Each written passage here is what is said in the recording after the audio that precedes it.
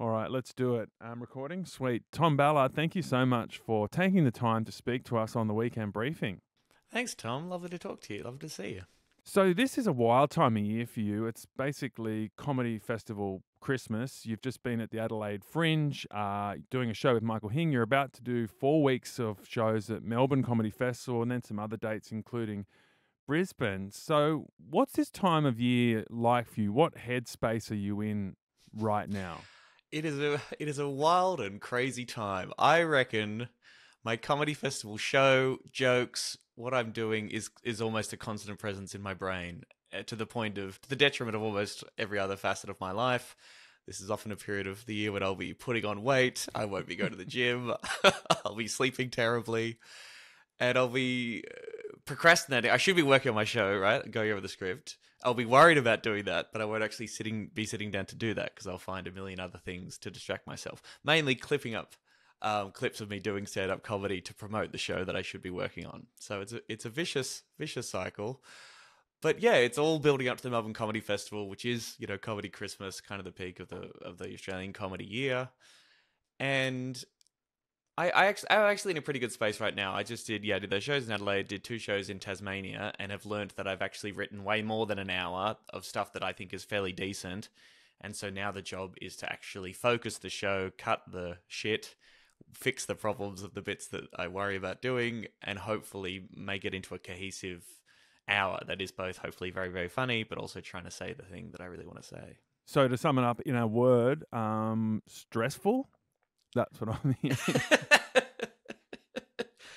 It is. Well, I'm much less stressed than I was in January. I was like, oh, I don't think I have a show. What if we get to April and they say, hey everyone, welcome to the stage, Tom Ballard, and I walk out there and go, sorry guys, I got nothing for you this year. Bye bye. I'll give you all refunds. I mean, these are, even though you've done it so many times, this is my 14th time I think doing a show for the Melbourne Comedy Festival. Wow. Even though it happens every single year and it all works out exactly the same. That is, you think you don't have a show, then you pull it together and you're able to get through it. Every year you think, yeah, maybe this is the year in which I actually have nothing of substance or quality to say. And so now I'm like, yeah, I have a spoil of stuff to choose from. I still need to pull my finger out and do the actual work, but I actually think, Melbourne is going to be super fun. Yeah, but I mean, it's interesting to hear you say you worry about running out of material. I can't ever see that happening with you because your comedy is often about the world. And unlike a lot of other comedians, you will go straight into politics. You will just, smash it on the head. And, it's not always political. I mean, you did a great piece about not being allowed to go horse riding because you went over the weight limit. You do hit the personal stuff too, but you do. That was good, by the way. But you go straight in on politics, and there's always so much to talk about.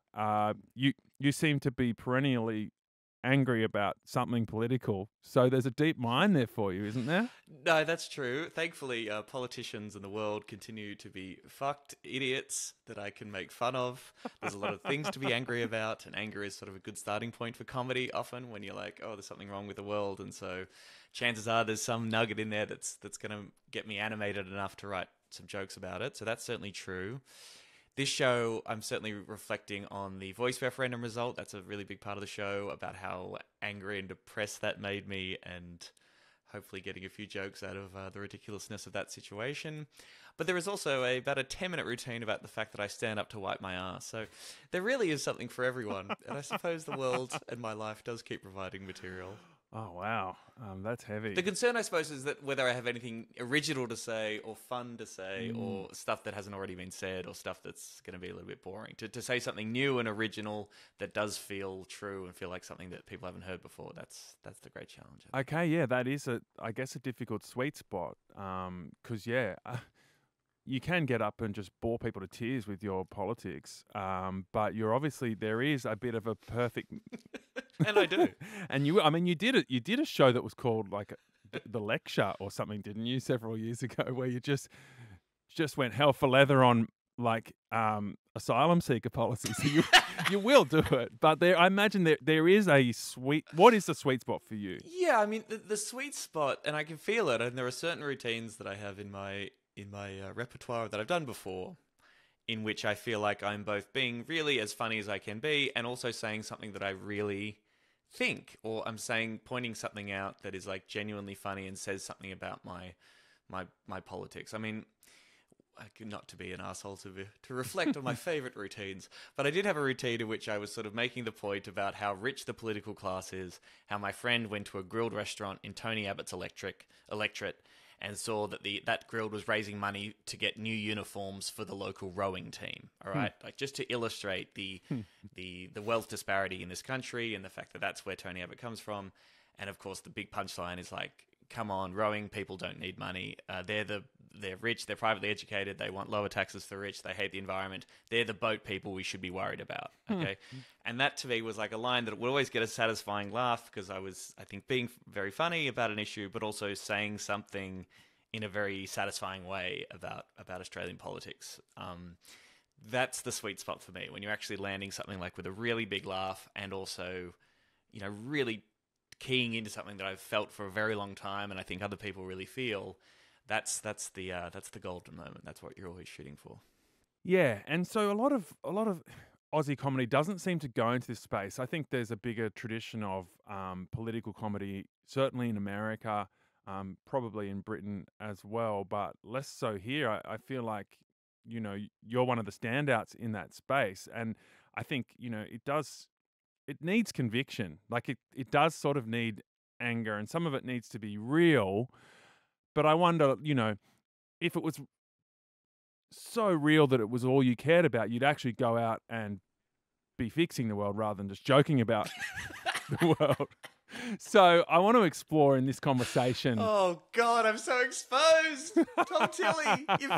You've exposed me as the fraud I am, you asshole. We've still got half an hour to go. We should have saved that for the end. But what does drive you? Why do you want to head into this space? Is it more than just entertainment?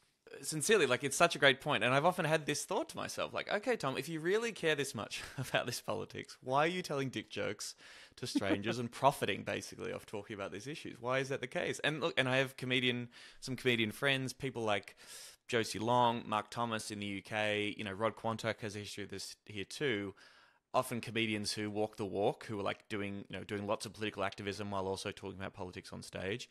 And then you've got someone like Corinne Grant, okay, who just quit comedy to train as a lawyer to help people with their work claims. Like, she's like, I'm sick of doing jokes about the stuff I care about.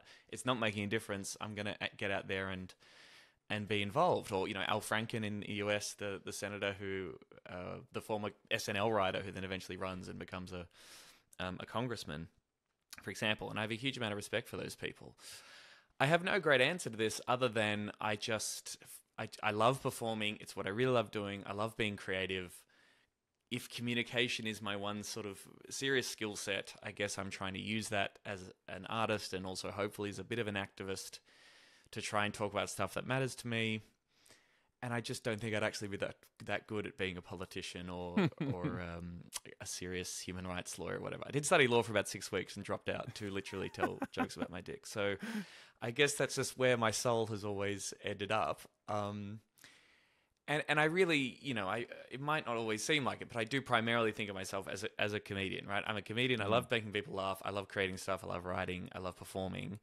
While I am doing that, I like talking about stuff that I really care about, and I happen to be just a politically engaged person. And I suppose also the comedians and artists that I really love are the ones who are able to create cool art that either makes you laugh or cry while saying something about the state of the world. And I've learnt so much and grown a lot as a person by listening to comedy albums or reading books or seeing plays or watching TV shows by artists that I love, particularly when their politics sort of align with mine, and they sort of give me a deeper understanding or appreciation for what a left-wing political perspective is all about. The songs of like Billy Bragg or Grace Petrie or what have you, these kind of songs that light a fire within you as a human being. I do think they have real value and can actually help build solidarity in a broader progressive movement. But I'm also very aware of the fact that, my jokes aren't going to really change the world necessarily, but they're fun to do and hopefully bring some joy and comfort to some others. Yeah. Yeah, well, maybe. You never know. I mean, you've done Melbourne Comedy Festival 12 times, but there's many more to come. Who knows what impact they might have. Tell us about the fire of Tom Ballard and take us back a little bit into growing up in Warrnambool, what your childhood was like. Was there a fire lit for you? Was it about being gay in a country town and the way you were made to feel, or was it something else? You know, if there is a real fire underneath this performance, what is it and how did it start? Yes, this moral righteousness and self-importance. It is certainly being queer. I think that's certainly Must come from somewhere. It is for being queer was certainly a big part of it. Being an abomination in the eyes of God and doing Satan's bidding, that was certainly a radicalizing experience, right? Now, look, I grew up in a progressive household. My parents are both members of their union. They were in Amnesty International. They would have been traditional Labor voters who probably post-Tampa, I think, started getting pretty disgusted with how the Labor Party had given up on its principles and was throwing refugees under the bus, so they were passionate about that. So that was always an example that was around as I was growing up. So I think it was always a default that I was going to be on the left side of things, probably as a bleeding heart liberal, which I was for a very long time, small L liberal, that is. And then, yes, realizing that I was gay, looking around the world, looking at around these religious homophobes and bigots who purported to be about love and caring and compassion, but were also very dedicated to denying people like me the right to have, well, be equal before the law or to just be treated as human beings, was always really got my goat. So that was a pretty radicalizing experience. I come out when I'm 18 in Warrnambool, and have, for all the anxiety and freaking out about it, was overwhelmingly accepted with love and kindness from my friends and family, which I'm eternally grateful for. And then I reckon in my early 20s there's a big atheism phase in there, I think, which starts with, questioning things when you're a queer person, looking at all this religious bigotry, but really got into Christopher Hitchens, Richard Dawkins, and Sam Harris and their kind of politics. And this is also, of course, also taking place with the war on terror kind of raging on. And then I reckon for about a decade, I was just a guy who just, thought that everyone should be nicer to each other. Refugee rights was a cause that was really close to my heart, and would eventually go on to write that show in 2016, Boundless Planes to Share, and tried to be involved and active and constantly, I guess, constantly going through this this question, right? I want to help people. I should be making the world a better place, but I'm also desperate for attention and want to be an actor and a famous comedian. And could they ever go together, really? And then 2016, when Trump gets elected, Brexit happens, Pauline Hanson comes back, I start to sort of lose my mind and start to ask some bigger questions about politics, about who this Bernie Sanders guy was, what is capitalism? I feel like people talk about capitalism, but I don't actually know what it is or what the alternative is or the history of all that. And I think since 2016, I've been on a very long journey to end up as a, bleeding heart socialist and someone who's involved with the Greens and someone who's pretty invested in class politics and who thinks the whole goddamn system sucks. And I think I have a much better understanding about political history and class struggle and how all that sort of played out, particularly over the 20th century, and how the roots of all the stuff that's shit now in this neoliberal status quo that we have its roots in stuff that happened last century. I think I'm getting my head around that. I tried to write a book about it, and now I'm trying to do comedy about it that's vaguely accessible. That's the dream. Okay, that's such I love that journey you've just taken us on, from growing up in a raving lefty household to just slowly but surely becoming really out and proud and outrageous in your left-wing politics. But what's, I guess, interesting for me as someone who met you in your Triple J years, and both of us had our sort of professional profiles really elevated through our times at Triple J, was that we were at the ABC, where we were sort of bound to be relatively impartial as best we could, and so that was easier for me. I'm naturally more of a centrist, but for you that would have been quite a different experience, and must have been a bit of, in some ways it elevated you, but that political part of it must have been a bit challenging and a bit of a curveball in a way for you, not to to be finally having this stage, but not to be able to express these deeper values that were so important to you, or expressing them in cheeky ways. Cheeky little ways. Yeah, interesting. I mean, when we were doing the breakfast show on Triple J, our show was not particularly political, and I would say that I still wasn't as politically engaged, or at least didn't view my comedy as the best way for me to express my politics, I suppose. My comedy still at that point from 2010 to 2014, 15, 16 is still quite personal based, telling stories from my life, observational, mainly sex stuff, mainly dating stuff, matters of the heart, quite personal. And then eventually I run out of all those personal stories and start mining my political opinions for comedy material. So we did, we interviewed Julie Gillard on the show. We had a few. I think we had Malcolm Turnbull on. It was that guy who's that really Wyatt Roy, that super young guy who was elected as a Liberal MP for Longman, and it was his 21st birthday. And we thought, oh, this will be fun. We're a youth radio station. We'll celebrate this young Liberal, a Liberal federal MP is having his 21st. That'll be funny. And we had Turnbull on to wish him a happy birthday. It was the most boring segment of in history. It was a real mistake. But that's how we came at politics through the show. So we were never really going in hard necessarily. I mean, I guess, the gay marriage debate was always bubbling away in the background. The chaos of the Rudd Gillard years was happening at the same time as well. And I think you could no matter your politics, you could pretty much go through that period being like, this all sucks. We don't seem to be talking about issues or policy at all. It's just the political class. The Labor Party is hopeless. Tony Abbott's an asshole. God, don't they all suck? And I think that's probably the general political outlook I would have had. Now, when you get to Tonightly, the show I hosted in 2018, which was a TV show, comedy show, this is when things got a lot more spicy, where my politics was certainly much more advanced, and I think the things we were trying to say with that show certainly got us into a lot more trouble than we ever did at Triple J. Yes, that's where I was going to go to. I guess you were further along in that political journey, but your professional life, which was still very media focused, still, working on TV and radio, was still within the bounds of the ABC. And the show Tonightly, wow, let's just look back at that for a moment. It was pretty out there. It was pretty wild. You were just slamming the Liberals on ABC TV.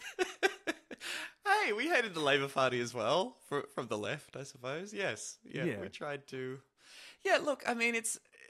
The idea that you could have a comedy show on the ABC that is politically neutral, or that any comedy can exist, any satirical comedy can exist that's neutral, or that doesn't have a point of view, or doesn't have a base of values or a worldview at its heart, which it's critiquing the status quo from, it just doesn't make any sense to me. I don't know how you have...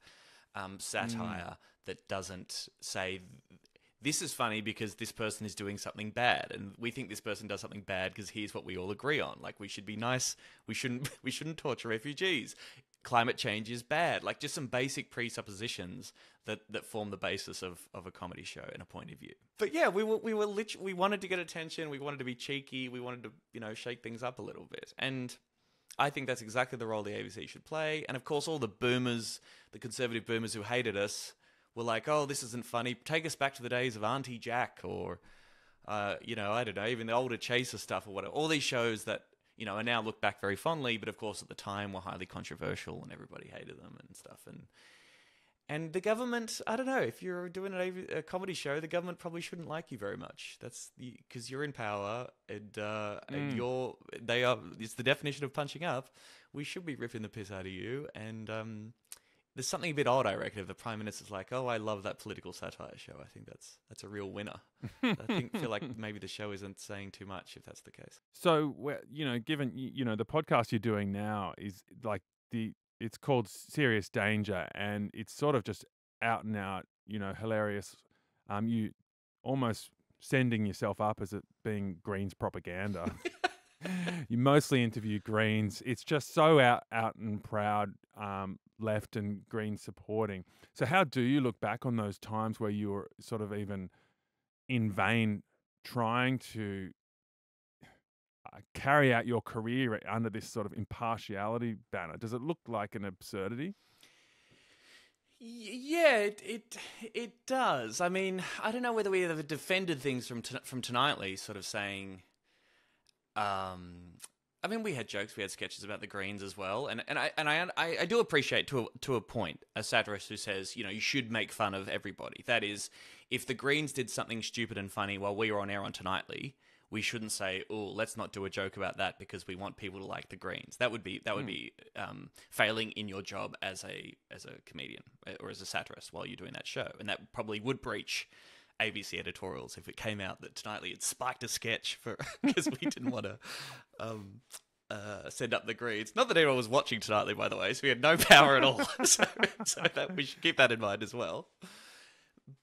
But certainly, you know, if you set up a comedy show made up of a whole bunch of young comedians in Australia, obviously that sketch show is going to have a progressive. Young people are progressive. To be representative of what young Australians think about stuff, you need to be more progressive.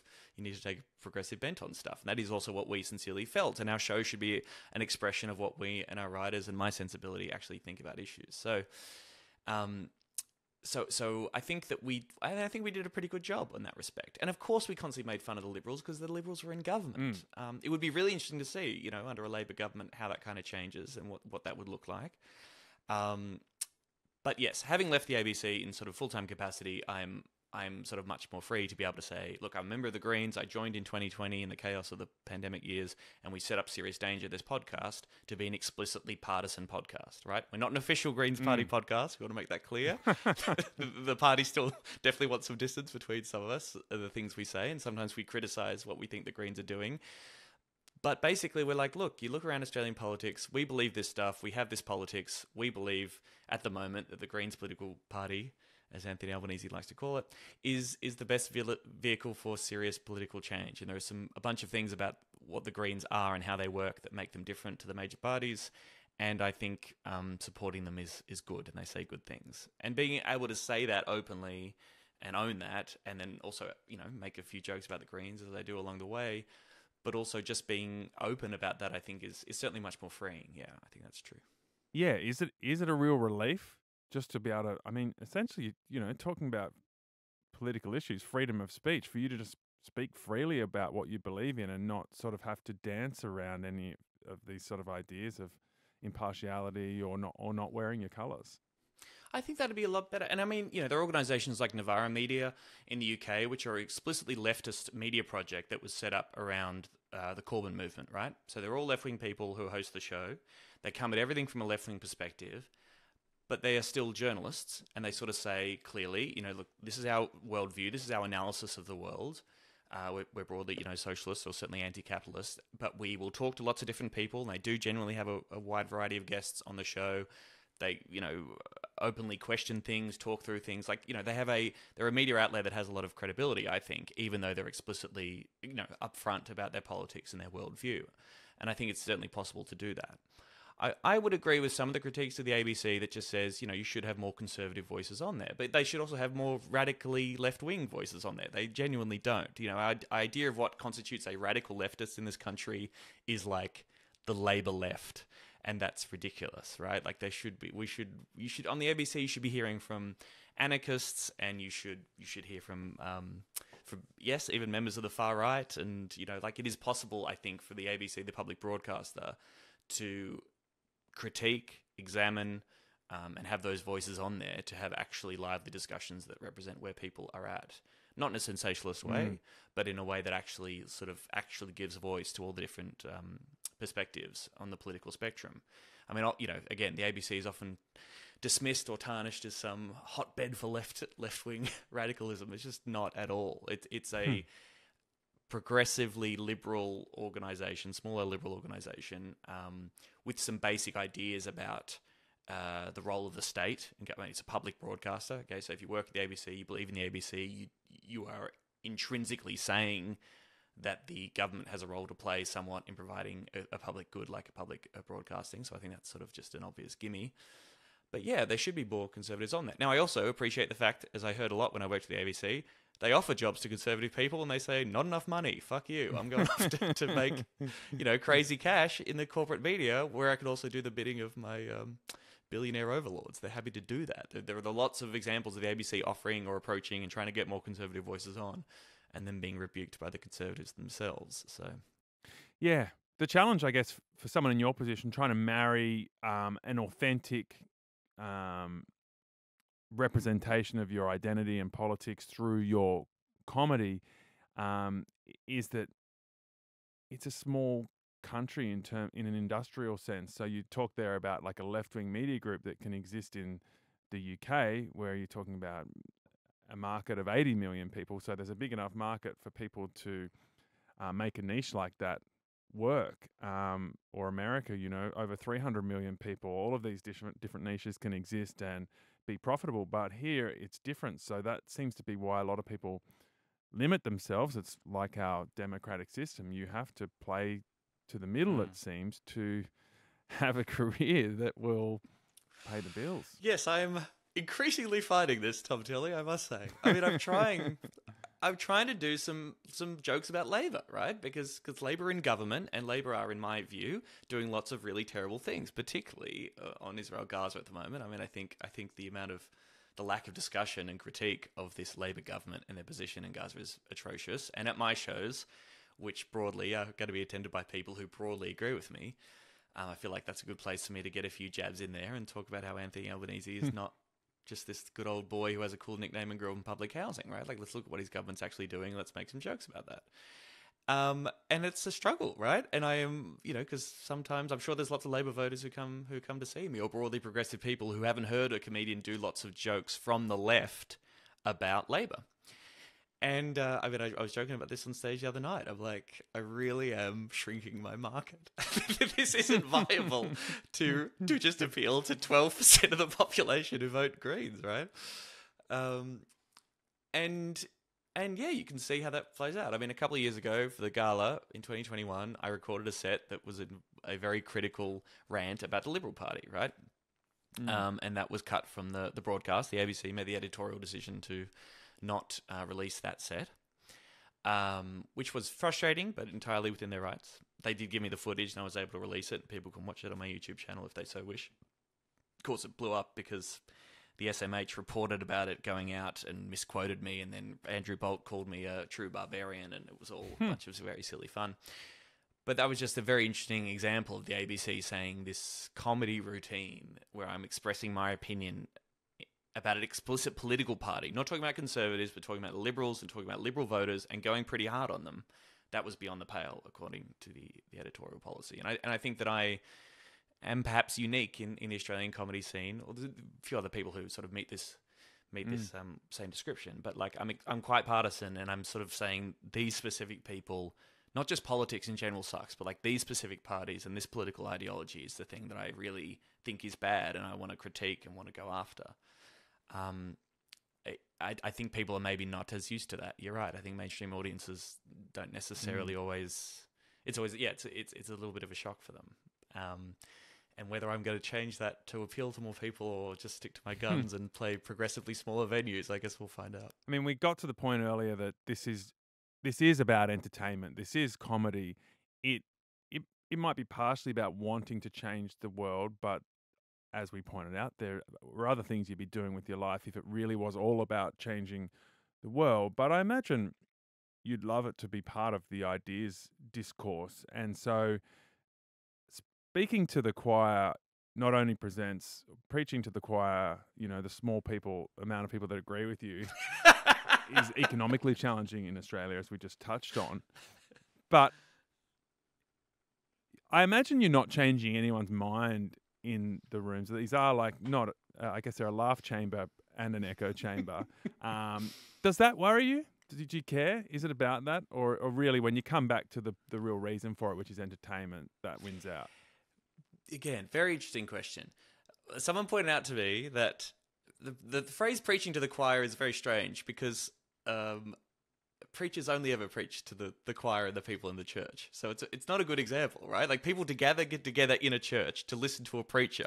Presumably, everyone is from the same religion and they're listening to a preacher lay out their ideas. When I hear that phrase, I imagine, so you've got the main audience and the choir, and so the choir might be off to the side, and I take it to mean that the the choir are the most enthusiastic members of that church. So I he's see. kind of turning and preaching to the real enthusiasts, Right. even more so than the people who also spend their time just to sit in the pews. That's how Interesting. I see it. Yeah, that is probably pretty good. But we can all agree that everyone in that church is probably broadly on board the whole religion sort of thing, right? You're not going to find, if it's a Catholic church, there aren't going to be a whole bunch of Muslims in there that the preacher then has to try and convert through an incredible address necessarily. But I take your point. No, I mean the idea of changing people's minds through comedy, I think, is pretty. In a serious way, like seriously, get Cory Bernardi into my audience, or get someone from the Liberal Party in the audience, as if they're going to. I mean, I've had Liberals come to my show and they say, "Hey, I think you're funny. I don't agree with you, but it's funny. It's all good. That's all fine." But the idea that yes, the comedy routine is the thing that's going to seriously, massively shift someone's political worldview or political priorities is for the birds in my view. Left-wing progressive comedy can, I think, play an important role in building solidarity. I mean, I've gone to see comedians that I really love, and they've just reminded me that I'm not crazy, right? Reminded me that the people in power are idiots, and reminded me of the good things to value in life. And when you land a really great satirical line, and you just point out and get to the root of an injustice in society, about the way we treat refugees, about our priorities, about how the rich get away with everything and we spend all our time blaming immigrants and the poor for our problems. Like, if someone can just deliver a line that blows that bullshit up, something that you probably already knew or thought of before, to be reminded of that through a great piece of art, like that can be a real pick-me-up, right? It can really build solidarity, I think, and really, little morale boost for the movement, right? Now, yes, I'm doing this under capitalism, so I'm selling tickets for this. I'm making money. I'm trying to make my living off doing this. I also have an ego and I have self-esteem issues, so I need validation from strangers. All that's mixed in there. But in the process of making that art, if I can reach out to other people and connect on something that we can, in that room at least, generally agree on, or even if you don't agree with me, you can see why I think what I do. I think often people don't give audiences credit. Audiences can see someone say something on stage that they do not agree with and still find it funny and still appreciate the insight into that person's view. I think that's totally fine. I just still think that's really valuable. No, I'm not changing the world, but I'm making art, I'm expressing it, and that can connect with lots and lots of different people in a meaningful way. There is far too much pressure on political comedy to be a salve and to seriously change the discourse. I just don't think that's how it works necessarily. Now, comedy can expose people to some new ideas. I think you look at someone like George Carlin and you think the number of people who he would have challenged them to think about issues in a slightly different way. I think that's certainly true over the course of his very long career, as he performed, heaps of specials to hundreds of thousands of people, reaching millions of people really through his televised specials. You'd have to say that pushes the needle a little bit. Someone like Chris Rock or Dave Chappelle's early stuff talking about race relations in politics, that really does make the difference. So yeah, at the margins, perhaps a little bit, but I'm certainly not in that category. And if I can put on a show that speaks to other young people, other progressive people around Australia, or other human beings generally, and speak to the moment, then I think that's good in and of itself, even if it doesn't, result in membership of the Greens increasing or what have you. Another really interesting example in this space, I guess the space we're talking about of making a political point, but also in connection with your work using anger in comedy, is Hannah Gadsby. And they were, you've kind of come through the same comedy channels, you were kicking around the same scenes, and what was it like for you observing their story? I was only filled with happiness for them. Pure jealousy. No, of course. No, sincerely. Of course. If any comedian says they're not jealous of Hannah Gadsby's success, even a tiny little bit, I reckon they're probably lying. But they are an amazing comedian. So yes, Hannah and I were in Raw Comedy together in 2006. It's a big open mic competition that Triple J supports, that's run at the festival. Celia Bacola was in that year as well. My friend Michael Williams, Ben Jenkins, a whole bunch of awesome people have gone on to really great work. Hannah was the absolute, hands down standout, and has always been a brilliant comedian, brilliant storytelling comedian. And then I remember it was 2006 to 2016, 2017 maybe, is when I remember we were being in Adelaide together at the same time. We got an airport lifted back to the airport together when we were leaving Adelaide, when they were doing this Nanette show, and they were saying, "Look, this is it. I'm walking away from comedy. I'm going out. People are not receiving this show very well. It's going kind of weird, or some people are loving it and other people are hating it." Sort of talking through this process, and that show obviously becomes Nanette and becomes a worldwide phenomenon. A show that was burning with anger with both their experience of sexual violence, but also a critique of comedy itself. Right, this idea that telling jokes about this dark shit in their life undermines the critique or lessens the seriousness of those issues, right? So I think that's what's really challenging about Nanette to other comedians, and particularly ones that talk about social issues. You know, we love to tell ourselves telling jokes about stuff makes the world better and actually helps you deal with things and move on. Hannah's actually saying, no, I think these punchlines that we're forced to come up with lessen them in some way, or our focus on trying to get a laugh out of these things when they're not funny is actually a problem, which was pretty wild.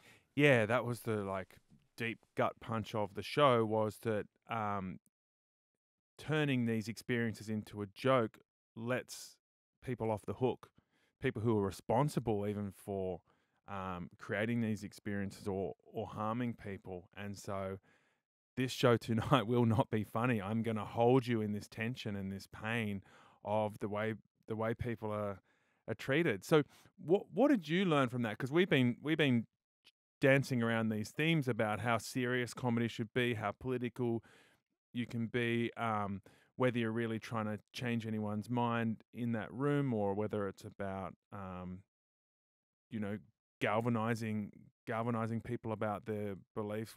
What did you sort of learn from that experience of Hannah's show blowing up, and how you can sort of pull these levers or lean into these elements of your work? Yeah, it was really interesting. I've thought about it a lot, and I would have to say that there's probably some elements of this critique or ideology that I disagree with. I mean, just reflecting on my own experience, when I write a joke about my body being a little bit fat, when I've made jokes about my sexuality, when I've made jokes about things about myself that I don't really like, I have found that to be an empowering experience, and I've been able to own that thing about me. And the idea of taking something that I don't like about myself and getting a room full of people to laugh about that thing, I've loved. That's actually made me feel better about the thing that I don't like about myself. Now, I'm not equating my chubbiness to the experience of being the victim of sexual violence, or the kind of misogynist abuse and critiques that Hannah would have experienced over the course of their life, being a public figure and being a queer person, and being, having the body that she does, having the body which they do. So I don't want to equate those two things, but I would quibble a little bit on that front. But in terms of Hannah dragging the concept of a comedy show into a bigger cultural conversation, and sort of saying that, just because I'm up here doing comedy doesn't mean that I can't talk about really dark stuff, or just because I'm a comedian doesn't mean that every now and again I'm going to say something really serious and what I really think. And just because the nature of a stand-up comedy gig exists doesn't mean that rape and horrible things aren't happening out in the real world all the time. I think that's extremely powerful and really vital. Yes, I mean, Nanette just kind of blew up the whole idea about what stand-up can or can't be about. And I think the response you got, particularly from, let's be honest, American male comedians, which is like, this isn't comedy, this is a one-person show, this is not what stand-up is about, was just like, they just seemed ridiculous to me, because it's like, this is one of the freest art forms in the world, and you're going to draw lines about what you can and can't say. And I actually think from a Australian or British perspective, in which comedy and theatre, the lines between comedy and theatre are so much more blurred as they are, as opposed to how they are in America. We sort of got it a lot more easily, particularly in the UK. The relationship between theatre and stand-up, a one-person show is kind of what you're doing every single year at the Edinburgh Fringe. With theatrical elements, there might be a moment when you're, revealing a truth. There's no joke, but you're just saying something really real. All of that is much more free and open to interpretation. I think that's probably a better way to think about it, right? It was a theatrical show that drew on the history of stand-up comedy and elements of stand-up comedy, and ultimately as all these freedom of speech motherfuckers should agree with, you should be able to say whatever the hell you want and take audiences wherever you want to go. It's totally fine. Okay, that's interesting. Yeah, I've always thought the genre of stand-up comedy didn't make sense or was too limited, and I've always found it a bit of a strange medium. But to hear there's a bit of a split between what I've never actually heard it described in this way as the one person show being almost a separate discipline or style or medium or performance to stand up comedy. So yeah, you're talking about shows that have a lot more production or are more around storytelling than just your classic gag. Yeah, or like shows that have a director, shows that might end up on Broadway. I mean, shows like Alex Edelman's This Is Us or Jacqueline Novak's Get on Your Knees, which has just been released as a Netflix stand-up comedy special, but is a 90-minute one-woman show with heaps of jokes that uses the stand-up comedy concept, but as a director and is trying to say something as well. Again, it can be considered stand-up comedy. It can be considered theatre. It's just that there are some old-school road comic American dudes mainly who are like, comedy in a comedy club, you should just be as funny as humanly possible for 45 minutes. No one's going to learn anything. No one's going to feel anything. It's just jokes, jokes, jokes, and then get the fuck off, right? And that's some people's view. And if that's for the kind of comedy you want to do, that's totally fine. I just find it very silly when comedians get so precious and say, Hannah Gadsby's breaking the rules or something, or you're not allowed to do it that way. I just think you seem very, very silly, you know? Hannah Gadsby created a show that spoke to millions of people across the world, and there were a whole bunch of jokes in it. There was a bunch of serious stuff in it. There was theater. There was stand-up comedy. Who cares? It was art, and you can not like the show if you so wish. But the idea that there are rules that must be adhered to, I just think it gets very silly to me. Well, you've been breaking them for a long time, and there are no signs of you stopping. And apart from probably destroying you with jealousy, it sounds like that was pretty affirming for what you've been doing. I think that's a great place to end it, Tom. I've really enjoyed being able to unpack some of this stuff because I've been watching your journey since probably 2008. Wow, we're old. We are old, which is very annoying, but it's been delightful talking to you, Tom Tilley, and I hope that was all that ranting made some kind of sense and was incredibly insightful and powerful. Yeah, absolutely. I'm now voting for the Greens. Yes. Happy to know. Yes, I got him. No, I'm not. Don't even tell my mum who I vote for. I'm still sticking with the ABC impartiality. Oh God! Despite having left a while ago. No, some people know, some people don't. Tom, thank you so much. Thanks, Tom. Cheers, mate. Hey, that was another episode of the Weekend Briefing. I really hope you liked it. If you did, please like this video, drop us a comment, and subscribe to our YouTube channel for more of these big interviews with the humans behind the headlines.